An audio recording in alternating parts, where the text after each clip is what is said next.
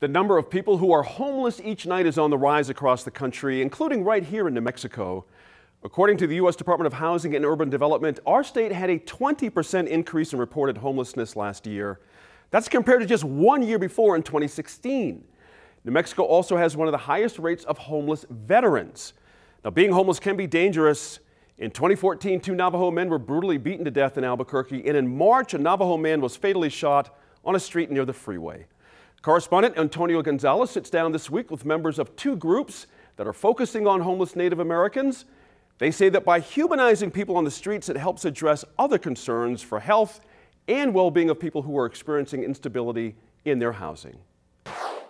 Jennifer Dell is a researcher and college educator and serves on the Navajo Nation Human Rights Commission. And Will Riding is with First Nations Community Health Source and the Albuquerque Native American Homelessness Task Force. Thank you both for joining us today. Thank you. Jennifer, homelessness can include and look at different ways, including temporary housing where people find with their family or friends, including Native people who may be going back to their tribal communities back and forth. Can you tell us what homelessness looks like right now in Albuquerque for the Native population? Well, I think the number of Native people who are on the streets here in Albuquerque, a fair number of them are Navajo. And I think we also should consider that many of them often move back and forth from their communities on the Navajo Nation and come into urban spaces like Albuquerque. So it's more of a moving back and forth. And what do you see as the greatest threat facing Native people who are living on the streets? Well, there's a number of issues that they face, and I think one of the ones that I've seen when I've been as I've been a commissioner on the Navajo Nation Human Rights Commission is really the amount of violence they face, first from the residents of Albuquerque, but also from the police. And in your work, you also look at other reservation border towns. Have you seen changes when it comes to addressing this issue in Albuquerque and other border towns? I think that's a question that is now being asked once again, especially in the light of the murder of Ronnie Ross, a Navajo man who was from Shiprock and who was murdered, shot multiple times here in Albuquerque in March. And prior to that, there was national attention to the killing of Allison Gorman and Key Thompson, and that was when also once again we had raised questions about the conditions that our relatives on the streets face. And so we continue again to have those same questions. And Will, with you and the time that you've been on the streets talking to people, what are some of the contributing factors that you heard for them being unsheltered and needing services? Yeah, so during my time as an outreach coordinator, we would go out to the streets and hand out food to homeless individuals. But one thing I saw was a lot of people came into town looking for work, and they may have been working for a few weeks, but anyone could be homeless. It can happen to anyone. Maybe mom gets sick, she has to take care of her children, a couple missed days at work, and then she's at risk of being homeless, or she gets evicted. So those are some of the things I saw a lot of. And homelessness can take multiple forms. People can be living in shelters, they could be on the streets, or they could also be couch surfing. Mm-hmm. And with First Nations, you offer a lot of different services.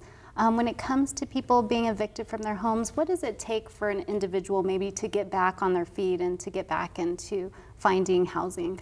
Yeah, so if an individual gets evicted once, it's kind of hard. A lot of apartment complexes do extensive background checks. So if they've been evicted before, it makes it a little tough for them to get into housing again. A lot of them have to wait several years before they can erase it off their records.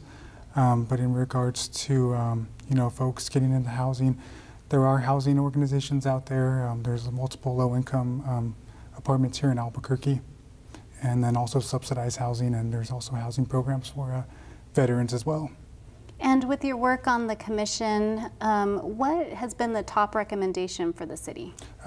So in 2017, after we were appointed, we created a report and gave it to former Mayor Berry, And our number one recommendation was designating a full-time travel liaison for the city of Albuquerque.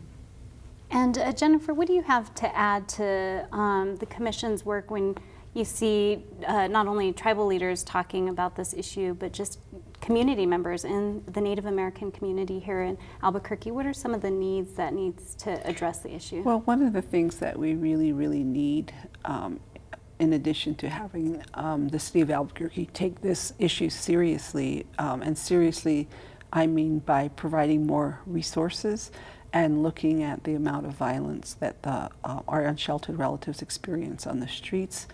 But we also need our nearby Native nations to also take a look at this issue, because it is our citizens who are here in the streets. And so it's been very difficult to bring tribal leaders to the table to talk about these issues, and that still needs to be, it's something that we really need to do. And that's what the Navajo Nation Human Rights Commission is attempting as we visit with the mayor's office once again. And beyond just having dialogue, what are some of the challenges? Why is it difficult, to find, I guess, solutions to addressing some of the issues people are facing on the streets? These issues are so vast, and I, as a historian myself, I tend to look at these issues structurally, and I think that the infrastructures on Native nations just doesn't have the capacity to provide for our citizens, as Will, is that right? Mm-hmm. As Will mentioned, many of our people come into this town looking for jobs, and we simply have a very high poverty rate, for example, on the Navajo Nation, and then there's just very few resources for rehabilitation, for alcohol treatment, and those are services that still need to be provided. And I also, just from talking to people, understand that it's very difficult once a person makes a decision to change their lives to access resources, treatment, things like that. So there's still so much that needs to be done to address these dire needs. And as a researcher, as an educator, as an advocate, talk about these social ills that colonization has been part of. Well, the Navajo Nation Human Rights Commission was formed in 2006 after a Navajo man by the name of Clint John was killed by a white police officer in Farmington, New Mexico. So we have worked to support families who have to deal with these violent situations. We came into Albuquerque and supported the family of Allison Gorman and Key Thompson, and we have had dialogue with the family of Ronnie Ross. I just think that these are it's historical, and in the 70s there was coined a term Indian rolling.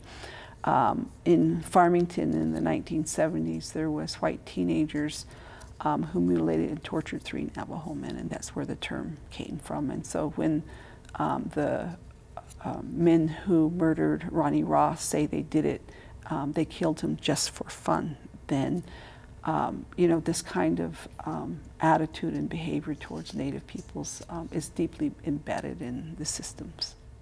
And being that Native people here, this is their traditional homelands. Yes, we're often told, and our relatives on the streets are also told, that you don't belong here, go home. And we look at it from the perspective that this is indigenous lands and we are not out of place, that we belong here. And Will, Jennifer had mentioned substance abuse and how some people on the streets are often struggling with substance abuse. What does First Nations do to help people who want to overcome any type of substance abuse? Yeah, so First Nations has partnerships with MATS and then also Turquoise Lodge. So for individuals who do want to get into treatment, once they go through the intake process and speak with the case manager, for instance, like the homeless outreach program, they'll get them situated, and then they can try to fast track them into getting those services. And then in addition, we do have outpatient rehabilitation. And then also we have substance abuse counselors, AA meetings, and individual counseling as well. And you also have a traditional component as well? Yeah, so we have a traditional healing program. They provide a holistic-based approach to Western medicine. We have a sweat lodge that they do on Friday nights, and then on Saturdays also, and they do men and women sweats. And so how does helping an individual get over substance abuse, whether it's drugs or alcohol, how can that help them get into more stable housing? Yeah, so I think, once, an individual overcomes alcoholism or addiction, I think they can start thinking clearly and then, have the right mindset into getting into housing and help them start focusing on what they need to accomplish and get done. And Jennifer, what would you like to see done here in Albuquerque to help address the homelessness among Native people here?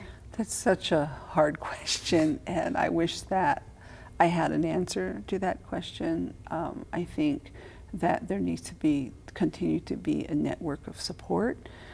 We also, many of us tend to look the other way and not even acknowledge our unsheltered relatives as human beings. And so I think one of my students who works at Healthcare for the Homeless told me that even just the public recognition or awareness through education, like what we're doing here, has had people acknowledge homeless, do a little bit more in terms of support and donation. So I know people in the past couple of years who go and offer their services or donate to these facilities that offer support. They have feed people at a breakfast somewhere downtown on Saturday mornings, and so those are some of the things that I've seen happening. And what about you, Will? What do you see that some of the needs to help address the problem here in Albuquerque? I think, employment's a big one. At First Nations, we do offer a job development at our All Nations Willing and Healing Center. And then in addition, we do provide 2 more meals a day, Monday through Friday for individuals. But I think, if people can get the job skills, they can build a pretty good resume. I think, that might be the key into entering the work field again. Well, thank you so much for both of you for joining us today. Thank you. Thank you.